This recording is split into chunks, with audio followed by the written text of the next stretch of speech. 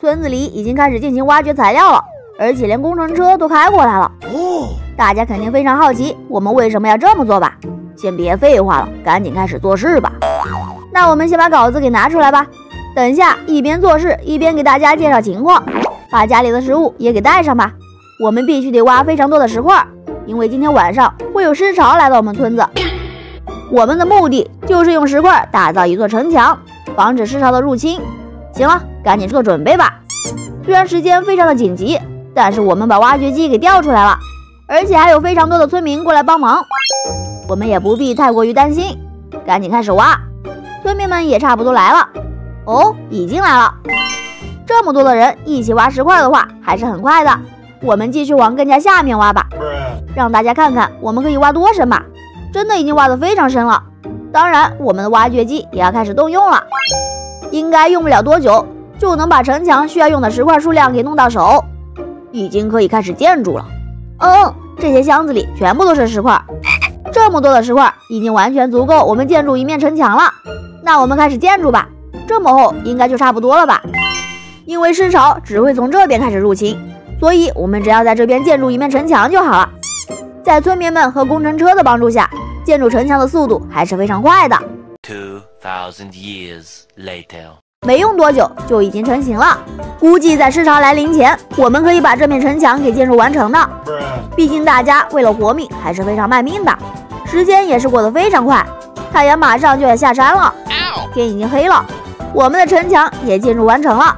等到太阳完全下山，尸潮就会过来的，你要做好准备啊。村长说的没错，这个城墙最多只能抵抗僵尸的进攻，但是却没有攻击手段。月亮已经完全升起来了，看来我们也得回去准备一下才行。爬梯子下去吧。还好我的家里有武器，这些武器可是我花了不少的代价才弄到手的，就是为了对付今天的尸潮。行了，武器全部都已经拿上了，我们快点回去吧。这个城墙还是非常高的，僵尸肯定没有办法通过的。我去，什么情况？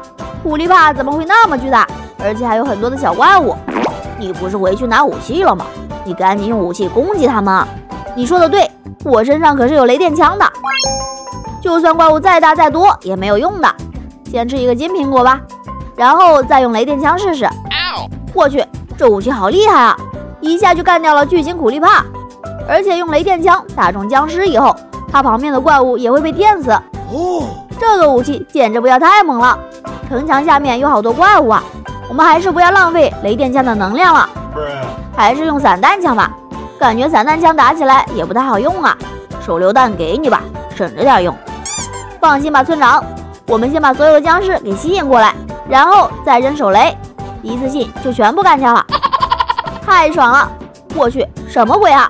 怎么又来了这么多的巨型苦力怕和僵尸啊？只能用雷电枪了。果然对付这些巨型怪物还是得用雷电枪啊！完了，雷电枪没有能量了，比之前太浪费了，没办法了，只能用手枪尝试一下吧。看来手枪也挺好用的。Nice， 哈哈哈，轻松解决掉了。那边还有僵尸，我们从这里跳下去吧。我手里可是有电锯的，只要没有巨型僵尸，我的电锯就是无敌的，碰到谁谁就得死。末影人就还是靠步枪吧，轻松就把战场给打扫干净了。用抓钩飞上去吧。哦，没有飞上去。再重新瞄准城墙吧，这次就上来了。我们看到有僵尸从围墙旁边绕到村子里去了。我看看，果然有僵尸，但是只有几只，问题不大。去看看僵尸来了没有吧。